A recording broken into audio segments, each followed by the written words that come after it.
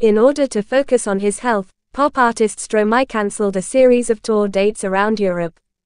The Belgian singer announced in a statement that he would postpone all of his performances through the end of May. He added, "I have to admit my limits, but it fills me with sadness."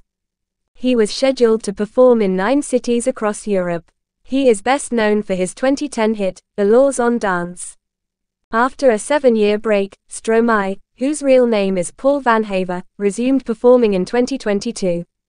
The 38-year-old has already postponed 6 concerts in the previous 2 weeks without citing a particular illness as the cause of his ill health. When he cancelled an African tour in 2015, he previously ceased performing.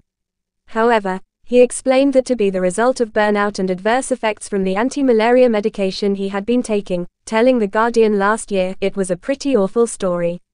On his comeback album, Multitude, which was released last year, Stromae also makes reference to his mental health in the song L'Enfer, which translates to Hell.